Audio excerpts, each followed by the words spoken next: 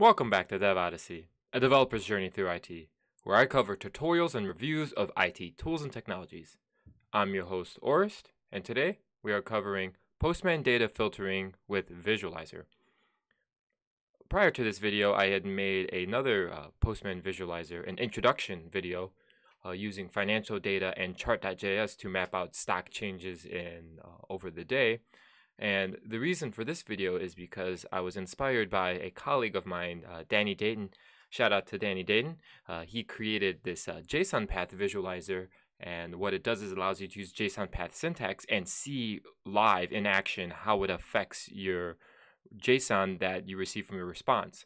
And seeing that really sparked interest in me, because that's basically the same type of way that I develop. I try to beat syntax to hell and see if it works or if it doesn't work. And given that test-driven development that I do, I really like this JSONPath syntax or visualizer because of the way it operates. And so I thought it would be great to have an addition to this using the Xpath Visualizer, where we can do the same thing with XPathing and not only filter XML, but also filter HTML. And in this video, I'm going to go over both of these visualizer templates. I'll go a little bit under the hood to see how it works in code, and then give you some examples to test it out. To get started, we're going to go ahead and do the Xpath Visualizer. And this is the one I created using the JSONPath Visualizer as a template, actually. Here we're just doing a GET request to http://bin.org/XML, which gives us XML data. Here we just pull back some jQuery in the script, and we set up a few UI elements, one being a reset button, another being just a normal button, so another being the input tag with an ID of filter, another one being input for showing errors, which we have a checkbox to show that. And then the last one being a text area. I needed a text area because working with XML, text area works best in that scenario. And then we have the other script, which uses pm.getData function. And what that does is it gets the value that we pass it by through from Postman, or from the response, which needs to be some type of object. In this case, I had to wrap the XML response in a JSON object, and that allowed me to pass that value through standard text. Here I use a DOM parser, and then I convert that XML into an actual object, an XML doc. And then within here, this jQuery, I set some values for variables for node to null, and then the XML to a blank string. And then I filter the data using xml.doc, evaluating the expression that we pass through here against the XML doc. And then here, this is for anything that has more than one value through the iteration. We use this node that's set to null, and anytime we do filter data.iterate next, it'll pass it another value until it's null. And then here we get that XML, and we set the outer HTML of that node to the XML string. And then this allows us to get that HTML back and then display it onto the console, or display it into that text area. And that's really it. Other than that, we have some other jQuery things in here to show us when we have errors. That's actually here in this catch for errors. Another parts we have here in the jQuery is to set the content errors to empty, and here I actually set the content of the text area, its value, to the XML that we get. And then here, this is just for sizing. I had to do that in order to size the XML or the text area correctly. And then lastly, the reset button clears everything out, and then we get to start over from scratch. So let's go ahead and show this out. Once I click send, here we go to visualize, and we get to see what we can do. So go into pretty, we get to see the slideshow XML we have, and then a couple slides under it. Now when I do visualize and I do, let's say, 2/slides, we get 2 slides that come back because, this tag matches 2 elements within here. And we have the first slide and second slide. Now if I want to go through and get that element by going 2 nodes down from the beginning, I can do that here as well. Or if I just want to get the first one, I can get that as well, and I only get the first one.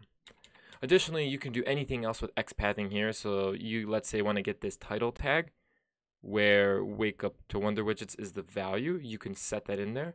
I'd encourage you to look at the Xpath library or docs to see the syntax that you can use, but Xpathing is really powerful and you can do so many things with that. Next, I'm going to go over some HTML we can do, and all I have to do is change the get to have /HTML, and we can get some sample HTML back. And so here that is. And I'll go ahead and show you basically the same example. We'll have the HTML tag, and then we see we get the value there. We're going to go to the body, and then we're going to get the H1 tag there. And here you could see it's Herman Melville for Moby Dick. Now let's say we want to get the paragraph under it. We can do the div tag, and then the P tag, and then we get this paragraph tag here. So this is really powerful because now we can start manipulating the DOM and manipulating elements on the page using this XPath, get that node or get that tag, change its value to however we want, and then display that. And so that becomes really powerful, at least in front-end development and changing how the front end works. And this is a great way to test that out with Postman. And additionally, anything you could do with XML, you could do in here as well. So you can have multiple different ways to get tags or sets of tags using text, CSS classes, so many things. Now we're going to go over the JSONPath visualizer example, and it really encompasses the same things. The only difference here is that we have a JSONPath script tag that we have to pull down that library. We then have, the filter input, the reset button, the show errors input, and the span to also display those errors, and the errors ID, div tag, and the paragraph tag for content. Here you can use a paragraph tag because it doesn't use the greater than or less than signs, which doesn't really work well with HTML when displaying unless you escape it and you have to do the at greater than or at less than signs for it. And then here we have the same type of jQuery. In order to do the same thing, we do the filter data using JSONPath query and then getting the actual query syntax here. Then we parse that out, and then we have catching for any errors. We could show that as well. We have the reset button to clear it out, and then the function just to show those errors. So I had forgotten to show that errors in the last response, but I'll go ahead and just show it here in JSONPath Visualizer as it works the same way. So here we have some values for JSONPath. We're going to go ahead and go to Visualizer and follow that example name.first. So if we do name.first, you can see we get an array of names, which is really nice. Now, if you want to go in a higher level order to pull down in order from top to bottom, what we'll do is you just do a 0 for the first tag, and then I can do .info, and it gives me that info object. Or if you want to do .results, and then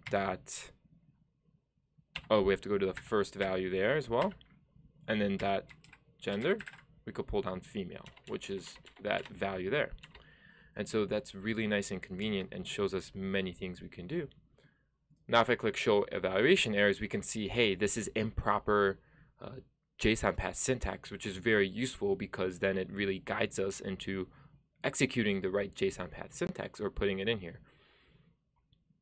Additionally, the same thing we have with the XML visualizer. So if I do show evaluation errors and I just kind of start adding random things in here, so such as different characters, we can see the same type of syntax errors that we have here.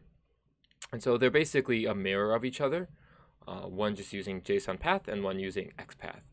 I really hope you guys got a lot of value out of this. I find it very useful for really doing my parsing and getting prerequisites for me to continue coding and writing my apps. Also, feel free to check out the description below for these templates, and you'll be able to download them and play with JSONPath and Xpath on your own. If you guys really like this content, I'd so much would love it if you would give me a thumbs up on it. And if you really like this stuff with Postman or network security, anything like that, go ahead and click the subscribe button. And just to be sure you know when the next video comes out, go ahead and click that bell for notification. And lastly, if you're really interested and you got any ideas on how I can make this better, or you just want to add your thoughts, go ahead and leave them in the comments. I'd really appreciate it, and I'd love to hear from you guys.